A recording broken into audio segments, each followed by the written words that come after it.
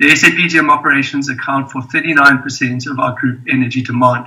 And due to the infrastructure and extensive conventional mining methods, electricity is the predominant form of electricity, and as a result creates a very unique emissions profile where 97% of the emissions stem from Eskom coal-fired and diesel-fired electricity.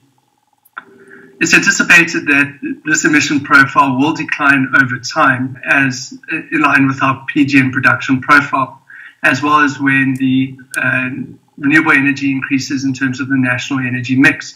We, however, have a number of active decarbonizations currently underway.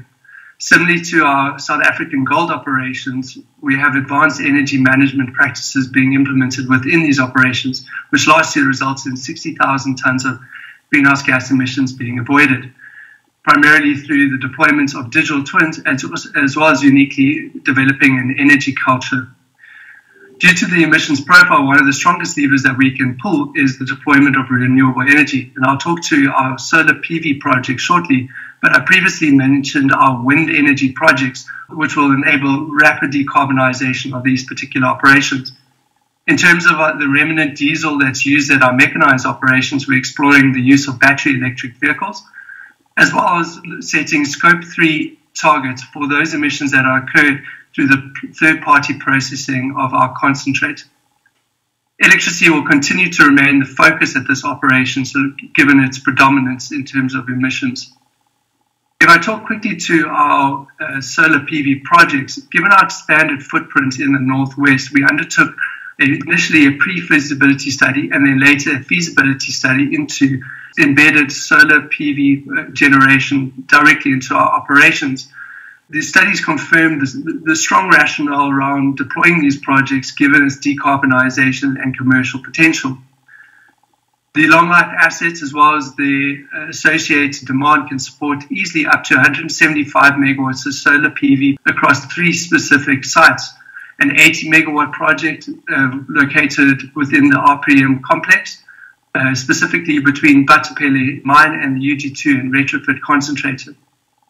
A 65 megawatt project that will be co-located next to the Career complex that will supply the K4 shaft, the K4 concentrator, the K3 shaft, as well as the K3 concentrator. And lastly, on the eastern portion of our footprint, a 30 megawatt project that will directly inject power into the Roland smelter. The assessment included an extensive land study that confirmed that we have available Sibanye land that can accommodate solar PV, and there were no critical flaws in terms of engineering, environmental, geotechnical, regulatory, social, or security aspects. We also confirmed that we have adequate substations that will allow the solar PV projects to be directly interconnected into our operations. The total cost of the projects will be in the order of 2.5 to 2.8 billion that will be funded through third-party PPA structures. This results in us having minimal capital outlay, access to renewable energy at a 30 to 50% discount to grid-supplied electricity from day one.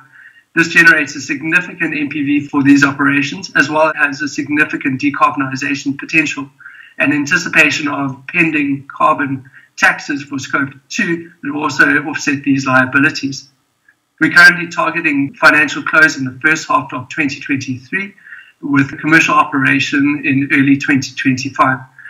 The project schedule is currently being driven by the permitting activities, of which the environmental impact assessment, the rezoning, and the subdivision of land have already been initiated.